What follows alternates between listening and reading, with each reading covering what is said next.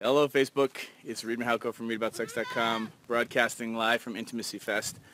I'm gonna try to be as kind as I can and intentional because I'm actually nude right now.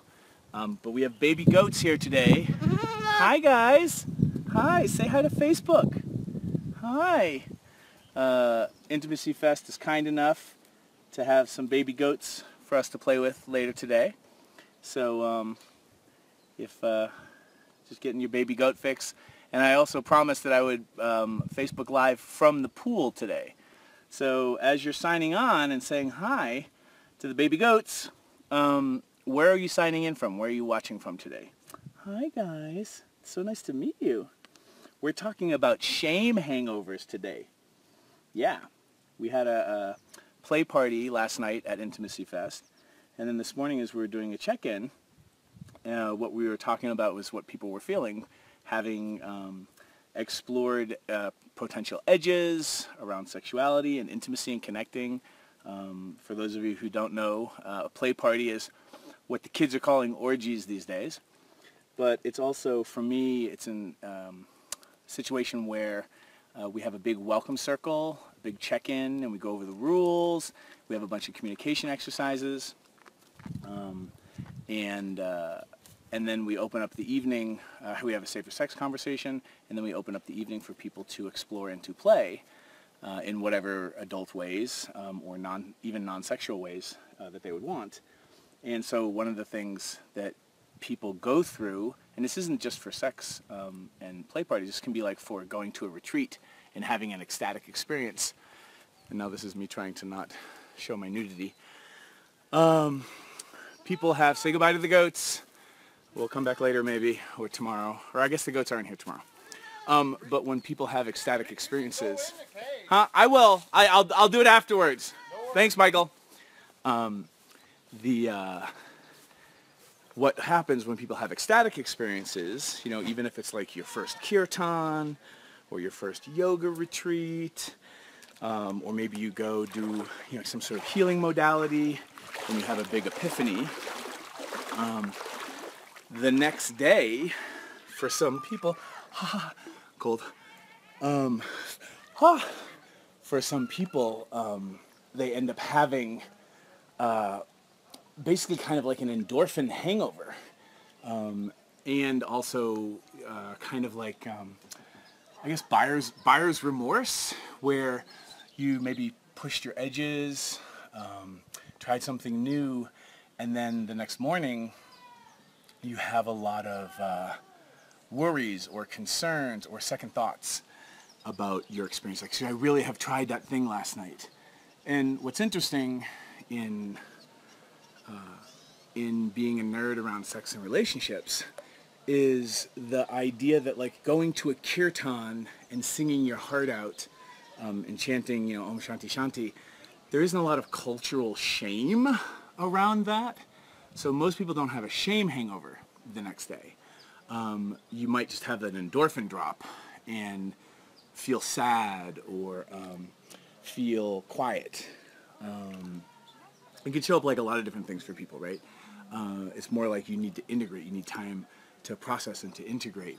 And some of that is, I think, not being an endorphin research scientist, but I think a lot of that for some people is this crash, this hangover from having a lot of blood chemistry, a lot of endorphins and oxytocin and stuff happening in your system. And I'm gonna swim over here. This is the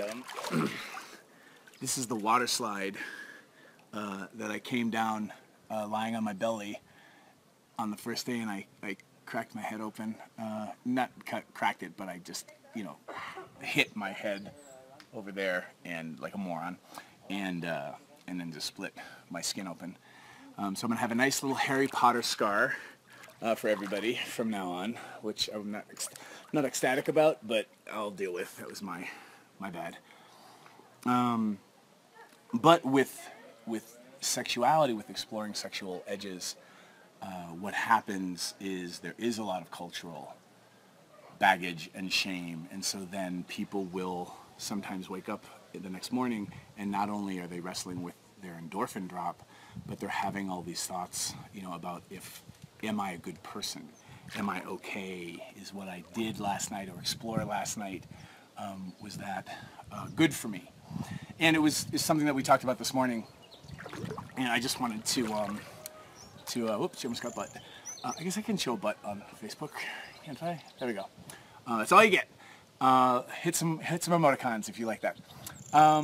Yeah, so we just talked about that hangover effect and normalized it, like talked about that is a normal thing, and that if you're in your head the next morning after trying something new, especially if you liked it, it's okay to feel bad about it. Like, that's kind of normal, and that you're not a bad person because you think you might be a bad person.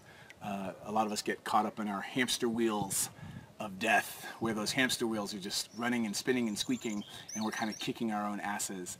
And when you also combine that with an endorphin drop, that shame hangover can be really, really difficult for some people if you're not used to it.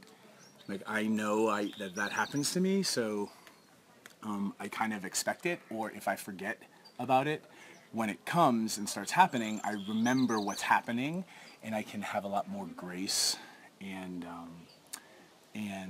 gratitude and compassion for myself. And I can also hold space for my friends and my lovers who might be going through that same thing, and then I can offer reassurance that they're not a bad person, or I can ask for reassurance, and I can reassure myself. So that was really it. I don't know that I need to make this video super long today, especially on a weekend. And I just wanted to let you know that if you ever feel bad, like you're a bad person, shame is the idea that you are somehow a bad person. Guilt is the idea that you've done something wrong. And I think exploring sexuality in consensual ways, and, you know, going at whatever speed works for you. I think people, when in doubt, should go more slowly than speedy around exploring things. Give yourself permission to change your mind. Give yourself permission to slow things down. Give yourself permission to say stop or pause. These things are vital, I think, for exploring sexuality. And you also have like your God-given right, your birthright, is that you are allowed to like the things you like and not like the things you don't like.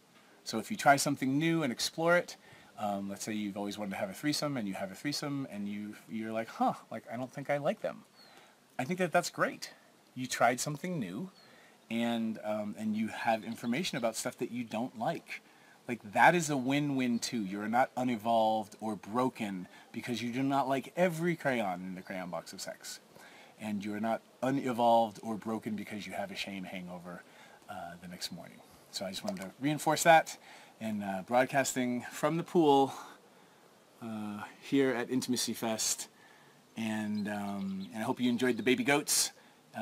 This is Reid signing off until tomorrow. Bye, everyone. Leave your comments, and I'll check your comments later. And I hope you're having a great day wherever you are. And don't go down water slides face first, like I did. Remember, it's a cautionary tale. Bye. Oh, yeah, and if you want information about play parties, you can go to readaboutsex.com/play parties. And that will give you a sign-up list for some resources. Forgot to mention that. All right, now I'm really going. Bye. All right, I'm going to give you one more little butt shot. Boop.